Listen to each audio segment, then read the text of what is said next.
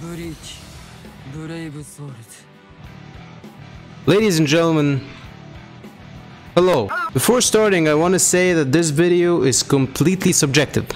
If you want objectivity, you can go watch IGN or GameSpot. They pretend to be objective, I don't. Now with that out of the way, Bleach Brave Souls is the most boring, unfun game I've ever played. No, unfun is probably not a word, but you get what I mean. Hopefully in this video I'll be able to bring up fairly new points about why this game is just bad. Anyway, let's start the game and see what makes me dislike it this much. Loading. Okay, loading, loading. Okay, close that. Loading. Okay, Shuhei's birthday. That's great. Thank you. Alright, daily login bonus. Thank you, Rukia. Loading. Okay, let me collect my gifts. Okay. Loading, close. Alright. So, to start, I recently got Can't Fear Your Own World Hallibel, the Technique version, and she's still 5 stars, so I wanna max her out. Loading. First, Soul Tree. Gonna max her out. Loading. Multi-power up. Okay. Okay. Loading. Uh-oh. Now I gotta close this, cause I can't evolve her from here. Evolve. Loading. Very important cutscene here. Soul Tree. Loading. Multi-power up. This is great. Going great so far. EXP. Oh, I forgot to augment her. Well, time to go back. Augment. Uh-oh, don't have enough characters. Time to use some of my tickets. Loading, loading, loading, loading. Alright, I give up, man. You see what's happening here? Mild frustration upon mild frustration, minor inconvenience upon minor inconvenience, loading upon loading upon loading, results in a generally frustrating and terrible experience. And I haven't even started playing yet. Speaking of playing, let's move on to the next part. Gameplay. Single player quests can be described with 3 simple words. I am bored. I am bored. Now I came to this unfortunate realization when this guy was released. If you've seen any top units slash characters for autoing lists, then you've probably seen this Grimjow. He has it all. Damage reduction soul trait, good PvE killer, poise, flurry, hit hidden enemies, guard break, a cool jacket. He has it all, and I wanted to get him badly. So I summoned on both the main banner and his individual banner. So what do I actually like about this Grimjow beside his jacket and design? Nothing. I don't like his strong attacks, I don't like his nat string, I don't like nat characters in general. Hell, Grimjow isn't even one of my top 3 espadas. But I wanted this character to be able to auto quests. That's it. I wanted him just to allow myself to play this game less. Now I don't know about you, but I consider that to be a problem. Now that we've grinded enough single player quests and powered up enough characters, it's time to move on to multiplayer, also known as co-op. The game mode where your skills truly shine. I'm sorry, did I say skills? I meant characters. There's no skill in this game, but more on that later. For now, co-op. Co-op is fucked. The servers are bad, like Nintendo multiplayer servers bad. What in your opinion might kill any multiplayer game? Yes, lag. And co-op in this game is nothing but lag.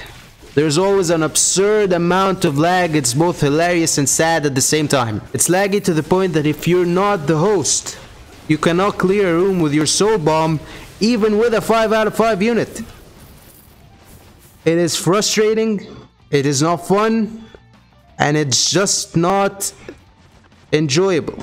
Next point is something I mentioned back in this video. Introducing the all-new Power Leap. Witness 1/5 of your beloved hard-earned characters become obsolete with the release of only 2 new characters in the What the Fuck Are You Doing K-Lab Power Tier. 5th Anniversary Ichigo and Byakuya. As much as this last bit sounds like a joke, It is not. Power creep is a very real issue in this game, and K-Lab keeps doubling down on this direction. Instead of making the game skill-based, they insist on making the game collection-based. A collection-based game that constantly makes huge chunks of your collection obsolete. Does that make sense to you? To elaborate on this a bit more, I'm going to compare BBS to a game that I now strongly dislike, but for reasons different to the ones that make me dislike BBS. League of Legends. Last time I played this game was 1 year ago, so I have no idea how it is right now. But back when I played, it did have a collection aspect to it, as in you had to buy champions either with in-game currency or with money if you want to waste your own money. However, the main focus was on skill. Riot Games, as much as I hate them, did not make older champions obsolete. And if a champion becomes significantly worse than other champions, it gets reworked. And unlike BBS's Resurrections, League of Legends reworks made champions usable again. Resurrections, on the other hand, don't even make older characters viable as links most of the time. And just when you think that K-Lab is finally going to make Resurrections good, they hit you with the latest batch. Absolute garbage. Another reason why power creep is not a good thing is the fact that there are some fan favorite characters without good versions, because the good versions are no longer good. I cannot imagine how hard life must have been for Kisuke fans before his latest version was released. His only decent version was the last Can't Fear Your Own World version, and he was outclassed by almost all speed characters released this year. Anyway, my next point is one that absolutely no one had talked about before. PvP. F this game mode. Game mode, boys. This shit doesn't even qualify as a game mode.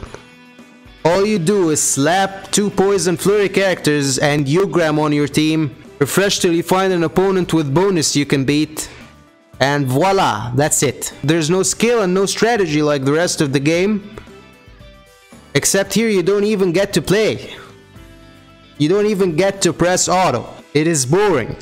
It's a chore that I have to do in order to get to 3rd seat and unlock extreme co-op so I can get to experience the glorious co-op lag. Now let's talk about actually playing PvP though. Why can't I change my team here like in guild quests and epic raids? Or a better question is, why can't I edit my characters here like in guild quests and epic raids? Why do I have to press on this Ichigo? Loading, augment, accessories, sort, mind, and then put it here. Character link, loading, and then go back. Loading. Why do I have to click here to see this guy's team?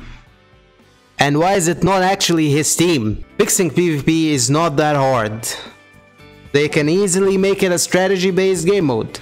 Contrary to popular belief, I think Ugram is a step in the right direction, believe me or not. Why? Well, he broke the meta. He shattered the meta. Now they can start clean. K-Lab, don't release a Ugram counter. Instead, make PvP characters just as strong as he is. Release them every month or so, and so in a few months, we'll have a plethora of new PvP characters with equal power, but also with slight advantages over each other such as attribute or killer. Let us see the opponent's teams. Let us change our own teams on the go, without having to go back to the edit screen. I'm sure that none of this will happen though.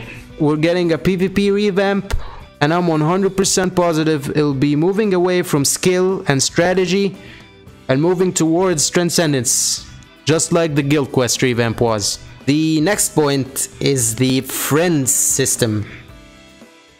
The absolute worst friends system I have ever seen in a game. Such a garbage reward that was so useless that people invented a whole superstition that com multis give extra luck when summoning, just to find some meaning behind this sad existence. But forget the rewards. I can't even invite my friends to co-op rooms or epic raids. What the f is the use of this shit? Last but not least is the Brave Souls passports, especially the more expensive one. You can get a rainbow move source if you subscribe for 3 months in a row, which is equivalent, as I've heard, to about $80. So what else can you get for $80? Let's see. Now tell me that these two games have the same value as the 3-month subscription. Well, why do you play the game if you hate it so much then, Isotope? Well, because it's Bleach. I want to ask you guys a question, and try to answer truthfully. If this game was not Bleach, if it was any other IP, or a new original IP, would you guys actually play it? There is one more reason though. The one thing that K-Lab does correctly. The designs.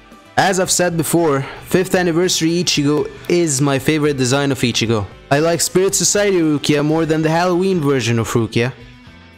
I like Spirit Society Rangiku more than the Halloween version of Rangiku. I like Desert Society Rukia more than the weird Genie Rukia.